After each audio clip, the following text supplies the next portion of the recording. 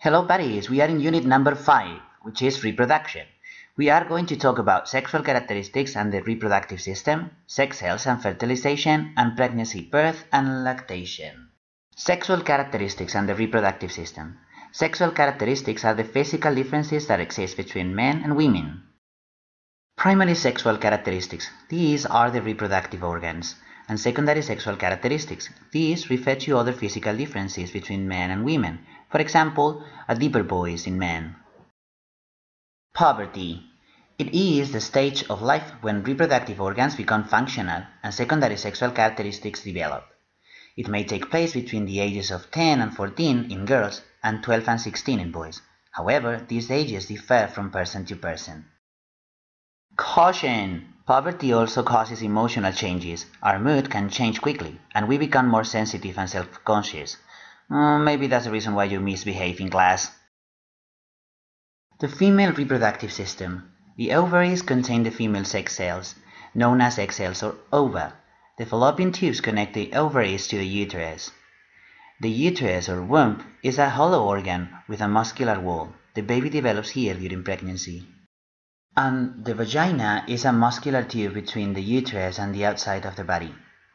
Finally, the vulva is the external part of the female reproductive system.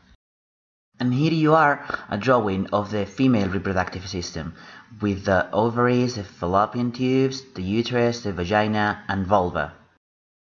Parts of the male reproductive system. The testes produce sperm, which contains spermatozoa. The sperm ducts that connect the testes to the urethra. The prostate gland produces liquids which help to transport spermatozoa and provide them with nutrients. The mixture of these liquids and sperm is called semen.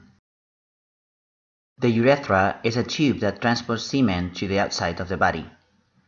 And the penis is the organ that contains the urethra. And this is a drawing of the male reproductive system, with the sperm ducts, prostate gland, testes, urethra, and penis. Sex cells and fertilization. Female sex cells. They are called ova. They are found in the ovaries from birth. They are large round cells that can be seen with the naked eye. They contain all nutrients required for reproduction, and they mature during puberty. Male sex cells. They are produced in the testes, starting at puberty. They are very small and can only be seen under a microscope. They have a small head and a long tail which they use to move. Fertilization. When a spermatozoon fertilizes an ovum in the fallopian tubes, they create a zygote. The zygote divides repeatedly into more cells, and all these new cells form an embryo. Finally, the embryo travels to the uterus where it continues to grow. And here you are the process of fertilization, where you can see where the zygote is created and where it goes after that, and when it becomes an embryo. Let's talk about pregnancy first. It is a period from the moment of fertilization until the birth of a baby. The embryo is surrounded by the amnion, which is a liquid that provides protection. Placenta forms inside the uterus. It provides nutrients and oxygen from the mother to the embryo.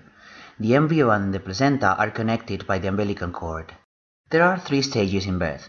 First stage, the involuntary muscles of the uterus contract and cause the opening of the uterus to dilate.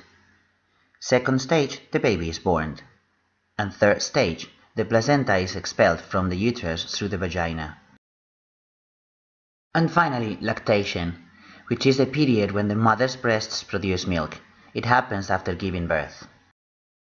And we got to the end of the lesson, students. Remember, watch the video many times so you remember everything. Created using Powtoon.